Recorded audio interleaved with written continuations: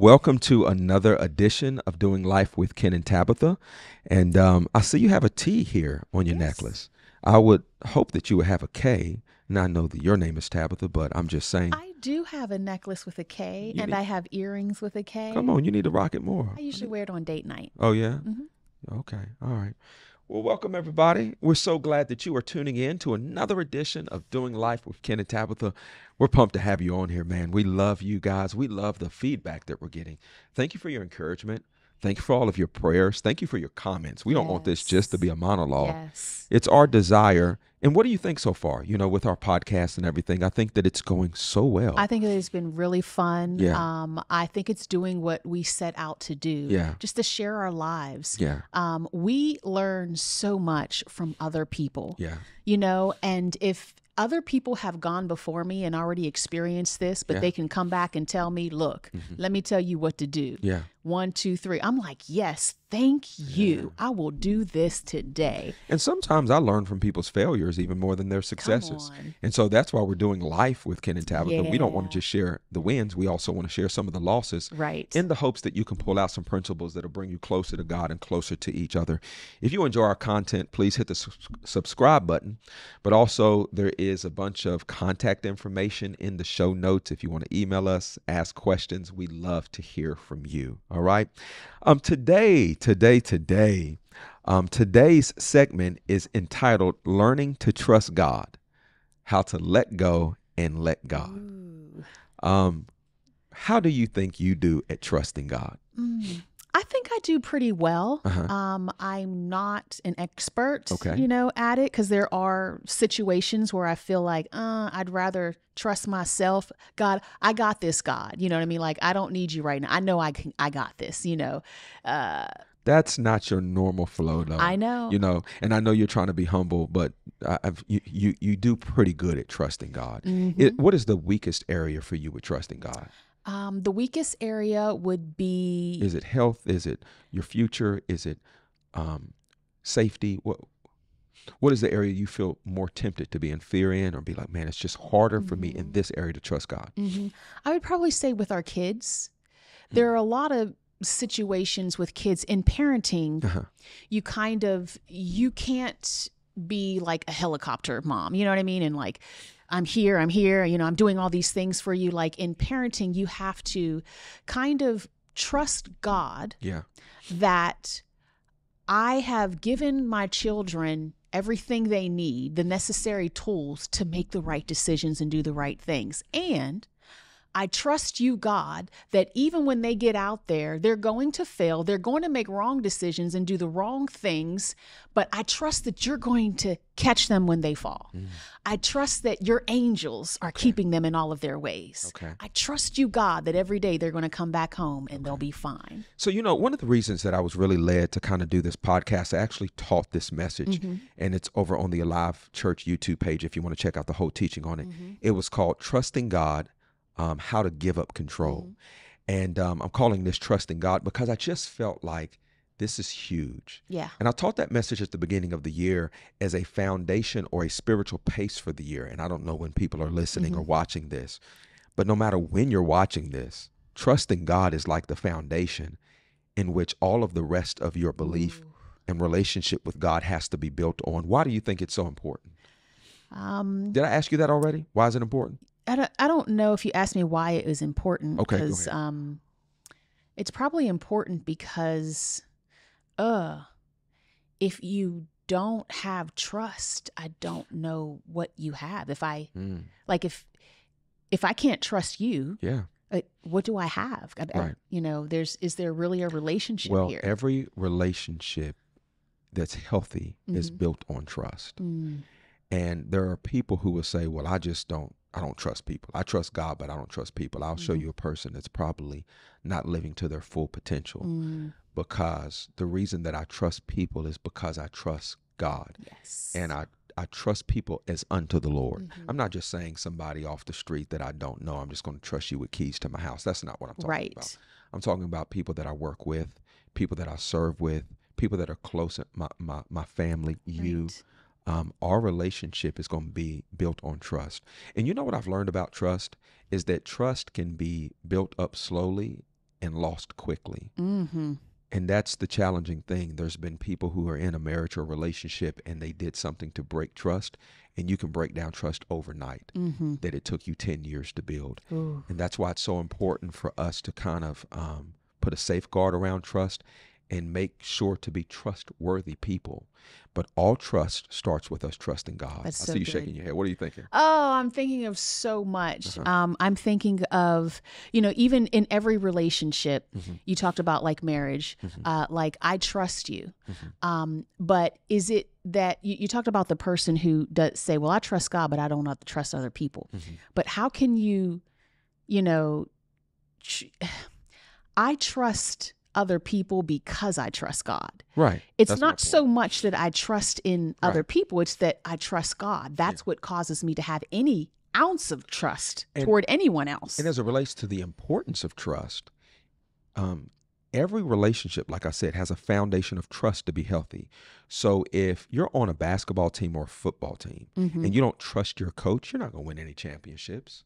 If you are a quarterback and you don't trust your lineman to block for you, you're Right. not going to. There's a level of trust. If you are in a war and you don't trust your sergeant or your general, Mhm. and you just do whatever you want to do, those relationships, trust is the glue that holds it all together. What was it? Was it 5 Dysfunctions of a Team by Patrick think it was, Lencioni yeah. that we read? And I think that one of the dysfunctions of healthy teams is that there's a lack of trust. Yeah. And I think we could go into why people don't trust. I believe that we live in a day and time where the seed of distrust is sowed by the enemy to diminish relationships. I've had people come and work alongside of me and be a part of our church or even our leadership team. And they like us and they work with us, but don't really trust us. And really, they limit how high they can go in our organization, in our church, and how much we can entrust them with because the seed of distrust is there. Ooh. Maybe they had a bad experience at another church, or they heard that some pastor did this, and now what they do is they take their experience and they project that on this new relationship. And I don't know them. I don't know what they've been through. I don't know any other church or what any other pastor has done, but because the seed of distrust is there and they think they're protecting themselves, but they're really hurting themselves. And all of that really is a lack of trust in God. So when we say, why is this so important? Because there's somebody that is listening to this right now that you have a big call on your life. God wants to use you in a mighty way, but you don't trust God yet. You don't trust God. You're not willing to put your weight on him yet. Ooh. And that's where in the message, I really got into the difference between trust and faith. And I really Yeah. wanted to figure out, is there a difference between trust and faith? Both of them kind of mean confidence. Mm-hmm. Talking about trust in God, confidence in God. And I'm telling you, I wasn't able to find a big difference between trust and faith. They can be used interchangeably. Uh-huh. Having faith in God is trusting God. And when you trust God, you have faith in God. But there was like one little sliver of difference that I was able to find. Tell us. Faith is a belief system. And trust is when you're willing to step out on what you say you believe. Mm-hmm. For example, you believe that the chair that you're sitting in right now will hold you. Yes. Trust is when you sit down in the chair and you put your weight on it. When we say that we're trusting God, we're not just saying that I believe he's a healer. I'm willing to put my weight on it. I believe in tithing. No, I'm willing to actually That's tithe. good. I believe in serving. A lot of people have a belief system, but they're not willing to put their weight on it.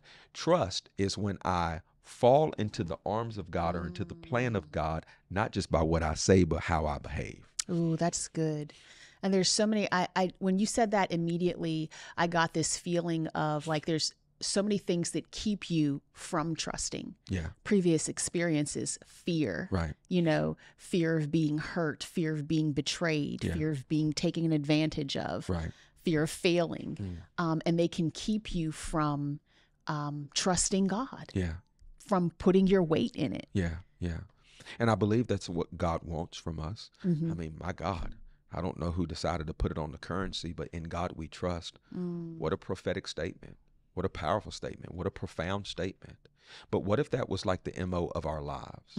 Like, for me in my house, I want to raise up, I want our family and our children that when heaven looks at us, they say, these people trust God. So good. We trust God. And I think that that's why we were willing to leave the business world and to get into ministry from Washington, D.C. all the way to Gainesville, Florida, is because I'm going to put my weight on it. I trust God. I believe that's why we've been able to move from Gainesville to expand into Orlando, is because, listen, I'm going to put my weight on it. I'm going to trust God. And I just believe there's somebody who is listening to us today that I don't know if it's in your finances, in your marriage, in your relationship, in your business life, in your career, that you need to put your weight on it and you need to trust God, because he will not let you fall. So I can almost see, like, even as believers, we can go to church every Sunday and we can get to a point of comfortability to where we say, yes, I trust God, or yes, I believe this and I believe that. But we've come to a level of comfort where we trusted him before to get to this level, but are we still trusting him at the same level that we did to get to where we are? Well, if you go with my definition, we had faith, but did we trust? And I know they're kind of interchangeable, but based upon what I'm saying, I hear you. There's a bunch of people that say, yeah, I believe God. Yeah, I believe God. Yeah, I believe God. But we don't see the action that goes along with what you say you believe. And to me, that's insanity. You know, that's really good, because there are a lot of people who are believing God for things. Yeah. Maybe it's goals, maybe it's finances, maybe it's health, you know, spiritual things, but they haven't seen these things manifest. There's questions like, God, well, what am I doing? I'm fasting, I'm praying, or whatever. But maybe the key is trust. Yeah. Maybe you're saying, I believe, but you're not putting your weight in it. Here's a few scriptures that come to mind. Psalms 112:7, it says, they will have no fear of bad news. Their hearts are steadfast, trusting the Lord. I love it. It says that our hearts should be steadfast, meaning that I'm not going to be moved with the opinions of people.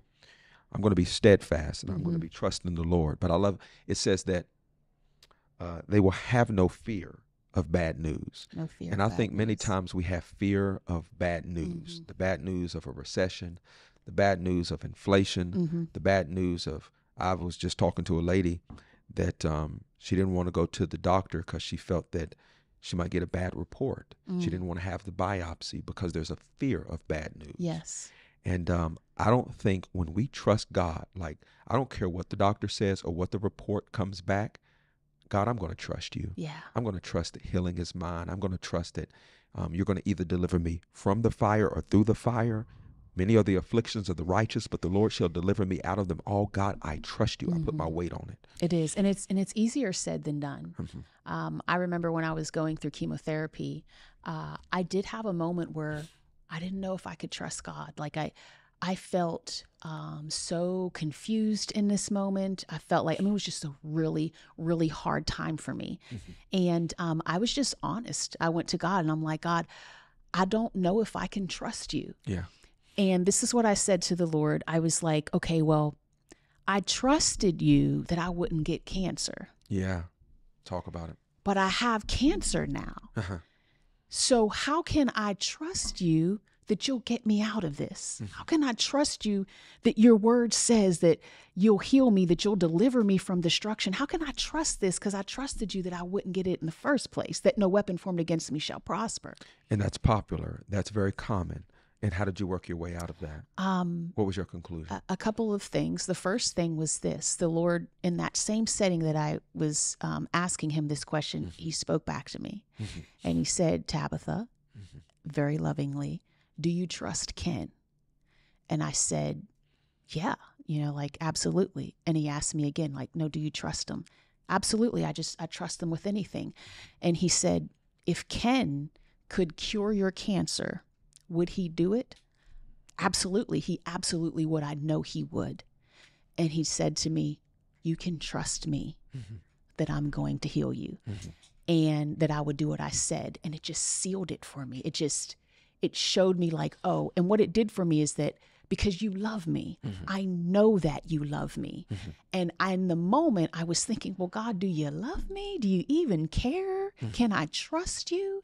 And what it said to me was, yes, I love you. Wow. And you can trust me. If you can trust a man, how much more can I do? Wow. And then the revelation came to me that I said, because my concern was, God, I believe that this wouldn't happen, that no weapon formed against me shall prosper. And the answer is, it did not prosper. It was formed against you. The cancer came, but it did not prosper because it's there no more. And so God didn't deliver me from the fire, like you just said. He delivered me through the fire. He didn't deliver me from cancer, but he delivered me through it. Thank you for sharing that. That is so rich. I got to tell you, that's where I really learned to trust God as well. You know, when we went through our cancer battle, and thank God that you're 18 months cancer free. Amen. And we're celebrating every single moment. To God be all of the glory. But when we were going through that battle, it was hard for me. I was taking care of you. I was taking care of our 3 kids. I was running a church, multiple campuses in multiple cities.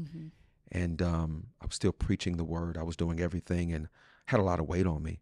And I went to my psychologist. I have a therapist who was a pastor for 20 years and then became a therapist. And now he just sees pastors only.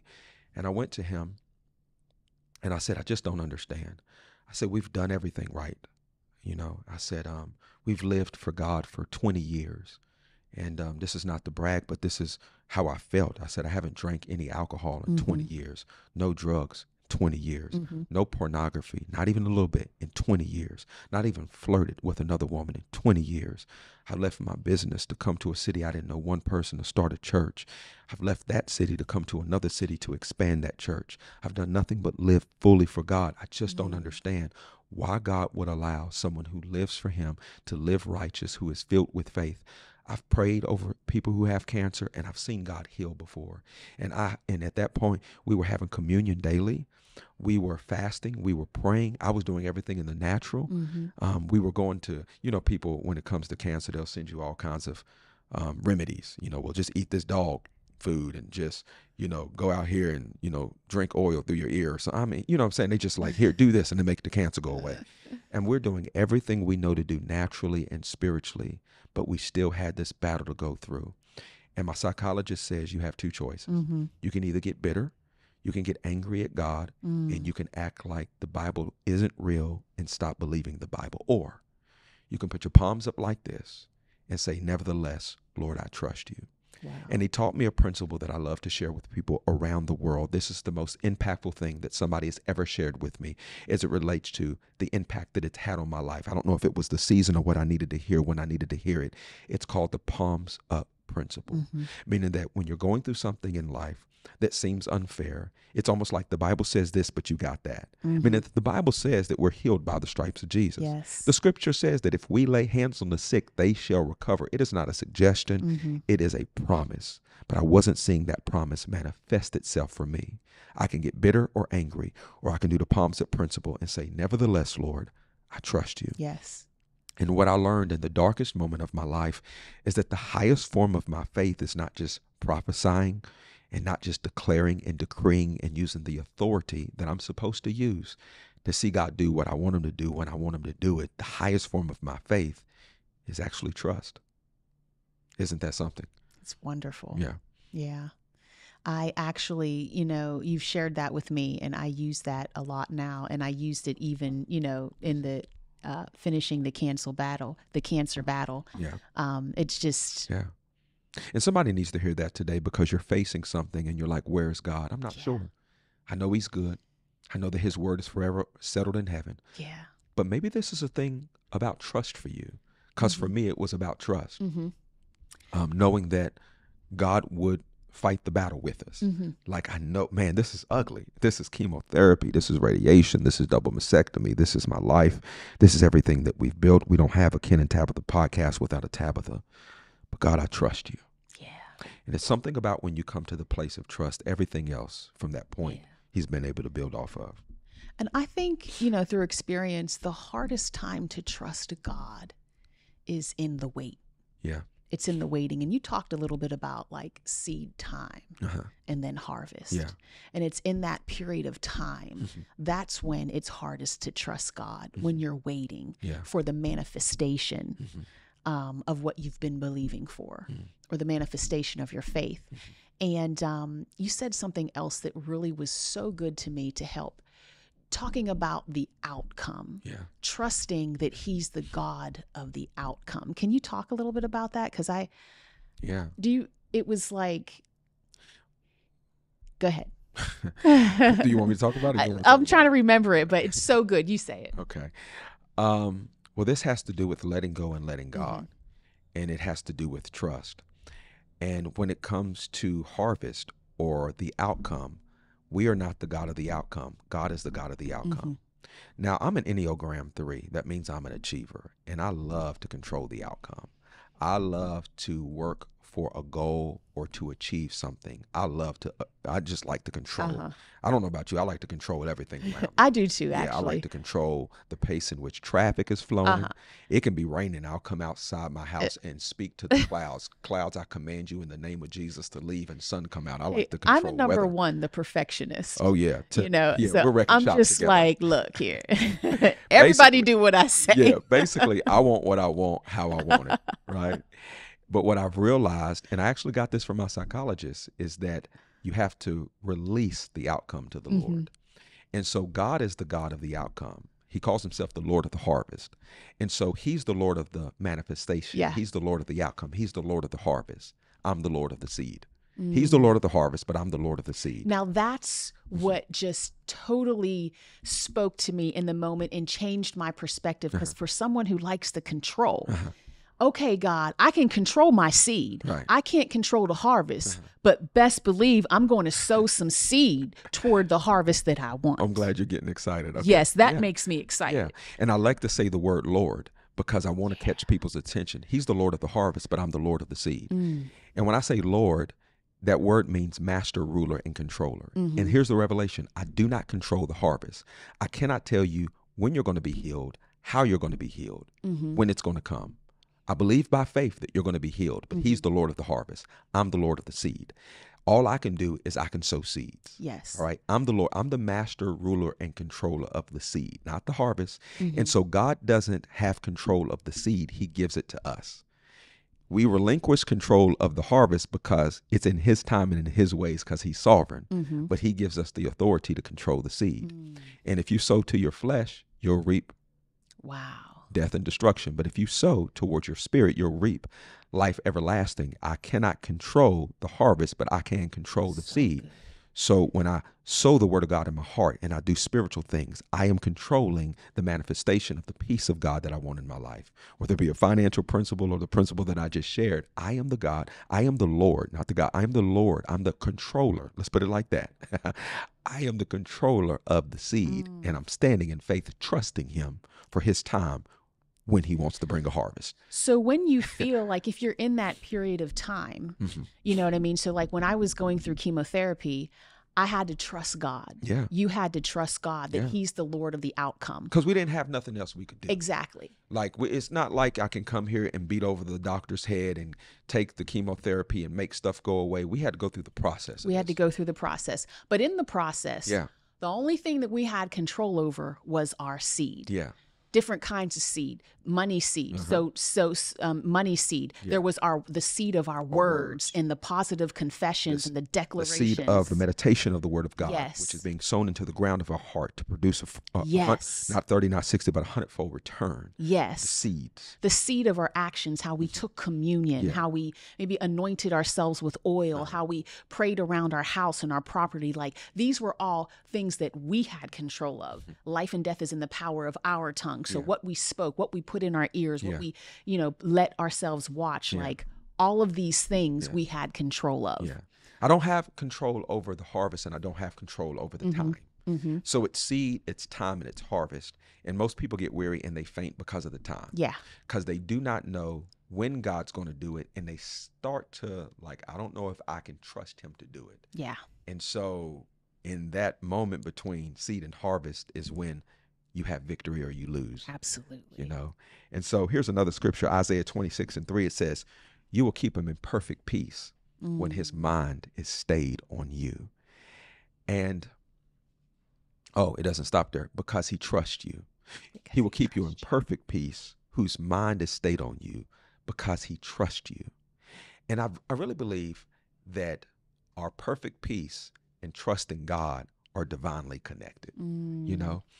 And the challenge is to keep our mind stayed on him, Yeah. because in an information age, Satan wants to use everything that he can to pull our attention and focus off of Jesus. But if we can keep our mind stayed on him and trust in God, like I'm putting my weight on it, God, you got me. I don't have a plan B to some things.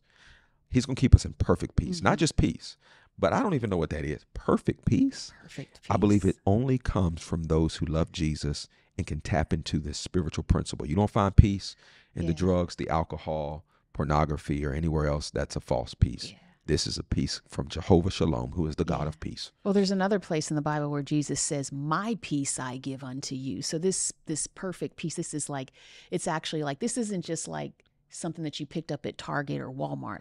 This is something from Jesus. Yeah. This is his thing that he possesses, and he shalom. gives it to It's us. the shalom of God. It is the supernatural, magnificent rest of Mm. God. It is the peace that passes understanding. It is the peace that the world is looking for in all of the wrong places, but only comes with Jesus, for he is the giver of this peace. And it is available for all of us. It's the peace that kept us through our battles. Amen. And even though I walk through the valley of the shadow of death, I don't fear any evil. Yes. For his rod and staff, it comforts me. He gives me comfort. He gives me peace in the midst of chaos and darkness and death. It's an amazing thing. And it's So available good. for all of us. You know, Psalms 118:8, it says, it's better to take refuge in the Lord than to trust in people. Mm. And it reminds me of what we were talking about in the beginning, that many people have people issues. And we're people too. And people aren't perfect, but they are creations of God. And, you know, over the years, I've kind of learned to trust people as unto the Lord, Mm-hmm. because it's so important for me to have the quality of life I need. Man, my God, I mean, I work with a team of people, have leaders all around me, and I can't just look at them out of a skeptical lens. Like, Yeah. what if they betray me? What if they are Judas? What if they backstab me? What if they're doing something over here? I have to trust God enough to trust the people that are in my life. Absolutely. And so, of course, it's better to trust in the Lord than to trust in people. But when you really trust in the Lord, part of that is that you're going to extend some trust to some people in your life. Mm-hmm. You believe that? Yeah. Uh-huh. Yeah, definitely. I mean, we have to trust the doctor that we go to. Yeah. You know, you're going to trust your dentist. Yeah. You trust the cashier that she's going to give you the proper change back. Yeah. I mean, you trust your Uber driver. Yeah. You trust your teachers at school, the But I bus want people to drivers. trust their spiritual leaders. Yeah. And I believe that Satan works overtime to make the parishioners distrust the pastors. Mm. And maybe it's because they've seen popular pastors fall, Yeah. whether it be the breakup of a marriage or whether it be something, sexual immorality. Mm-hmm. But if we were honest, we only know a handful of those people. Right. What I mean by that is that I know pastors around the world, Africa, Australia, India, Yeah. Russia. I mean, around the world, thousands of pastors. And off the top of my head, I cannot right now name one that I know personally that has been involved in sexual immorality, the stealing of money, or something like that. Now, I think we all know a couple of popular ones who have had to give up their ministry because of some moral failure. We can name pastors who, over the years and throughout the whole world, we all can give these examples. But do you know how many pastors there are? I'm talking know about how many if I churches go there are in through America? my Even the spiritual world? listen, if I go through my spiritual Rolodex and I go way back 50 years, I can probably name like 5, 6, or 7 of them through the world over the last 50 years. Yeah. And I didn't know any of them personally. Yeah. I'm talking about I know thousands of men and women of God personally. Mm-hmm. I know 2 or 3 of them that went through some things in their marriage. Mm-hmm. But I'm talking about I know thousands that have been people of integrity, people of character, people of faithfulness, people that the gifts of the Spirit are flowing through, people that have given up their life for the Amen. gospel. It would be so sad to take what you're watching on, what are these shows that are doing these documentaries nowadays? I don't know. These shows come up with these documentaries. It would be so sad for you to go watch a documentary or you to hear about the moral failure of a handful of people and just throw the church away, the government away, elders away, pastors, apostles, and prophets, And maybe it's easier because then we can just do whatever we want to do, but it won't be beneficial for us. It doesn't make sense. And it doesn't make sense in every other area of life. It's just like, okay, that doctor didn't know what that doctor was the worst doctor ever. That's it. I'm never going to a doctor again. I'm never going to a dentist again. That's it. I'm never eating at another restaurant because this restaurant was terrible. Nobody does it anywhere else. But why do we do that in the church? Why do people do that in church? I don't know. The church. Maybe it's because they had such high expectations. Mm-hmm. You would think the man of God and the woman of God that preached this wouldn't fall so hard. But truthfully, they're human beings. They're human. And because they're human beings, there's going to be a percentage of error. People get hurt. People get hurt. But you know what I found out? I don't expect my pastor to be perfect. Mm-hmm. I expect them to have a human side to them, but I still trust my pastor, even in his imperfections, because I trust God. Mm-hmm. And I think that's what we're talking about today. And really, when a person says, well, I don't know about the church, and I don't know about, I believe in unorganized religion. What army is unorganized? What team is unorganized? God is organized. What company is unorganized? God created the earth. Everything's organized. Everything's organized. The tide is organized. The sun, the seasons are organized. Our God is a God of order, and he has an order for his people. Mm-hmm. Really, if we were honest, we just don't trust God enough to trust people any longer. Mm-hmm.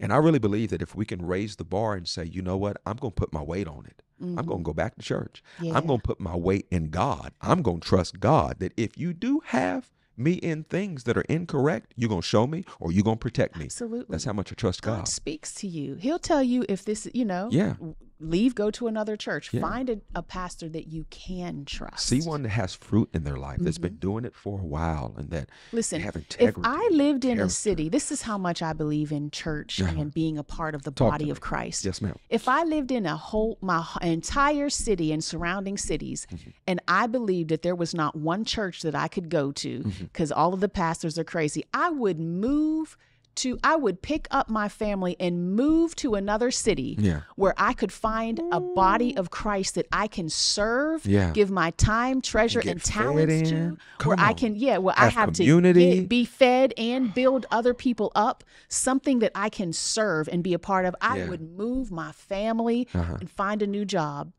Well, I think that people don't understand how important the local church is. There's power in it. Let me tell you, people ask me all the time, they move from city to city because of a job. And hey, you can do that if you want to. But if you were to really ask me, Pastor Ken, how do you think I should order my steps? I would say find a church and then build your life around it. I wouldn't say go to a job because you can lose a job and then be in a city that you ain't supposed to be in. A lot of people are going from here to there because of a job. And what I say, find the church, because the Bible says it this way in 1 Corinthians 12, I place the members in the body as it pleases me. And when you find the place that he sets you in the body, he places you in the body. Yes. Find a job there, go to school there, find relationships there. Because in that place, there's a certain brook Elijah was sustained at. It was a certain prophet that Elisha couldn't connect. There was 6,000 other prophets, but there was an anointing on Elijah that Elisha needed to be who he had called him to be. And if you could start to put a value on the right place at the right time with the right people, build your life from that. Come on. Your life will be more fulfilled. It all starts with trusting God. Can I give what I consider to be the key of how to trust God? Are you ready? Absolutely. You got to give up control. Ooh. Do I got any control freaks that are listening to this podcast and watching this online right now? Please talk to me in the comment section, because this is for me.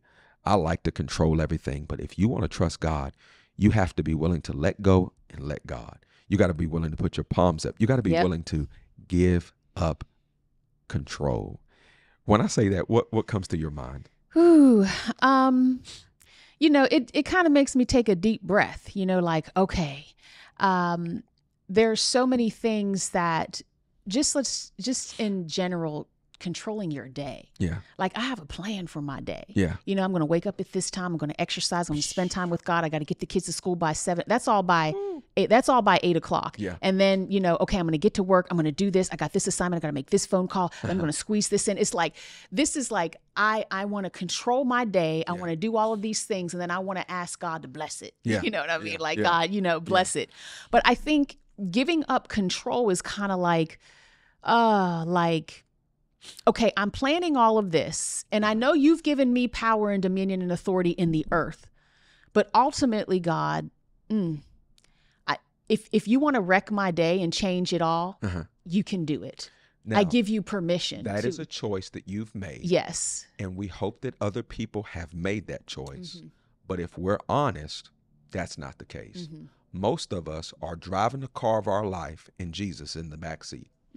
Some of us have put Jesus in the passenger seat, and we might ask him for directions every once in a while, but I know what career I want to go to. I know what college I want to go to. Yeah. I know, come on, when I want to have That's babies, what I was saying before, like, God, 2.5 I got this. And I know what I want. I made my list. This is what I want. And then we want to put the God stamp on it and say, well, God said, and God ain't really said. We just put the God stamp on it so that it can kind of suffice our subconscious lack of control. But really what it means to give up control is saying, you know what, Jesus, you take the wheel. I'm going to get in the passenger seat and you drive my life. And truthfully, there's many people that have been driving. You're in the driver's seat and you've been wrecking everything. And it's time for you to let Jesus take the wheel. And I would suggest don't even get in the passenger seat. Some people need to get in the back seat and just let Jesus drive you anonymously, because you would mess the whole thing up. Just sit back there and be quiet. Back like an Uber driver. You put in the coordinations, the desires of your heart, and then let him take whatever route he wants to take to get you to the final destination. And that's what trust is. That's so good. It's the ability to give up control, to let go, and to let God. And I really believe that if we can make a choice to do that, God will begin to add on to us, because it's all built on trust. I hope you enjoyed today, man. We got to get out of here. I hope you enjoyed today's broadcast, learning to trust God. If you did, please let us know. Comment below, subscribe right now, jump on our email if you have any questions at all. Our hope is to bring you valuable content that can help you grow closer to God and to the people that are in your life. We want to do life with you. Just know that you're not alone. We're going to give you everything we possibly can to help you be everything God's called you to be. A new show will come out every Tuesday and Thursday. We hope to see you as soon as possible. Thank you so much for tuning in to today's broadcast. We'll see you real soon. Peace. Peace.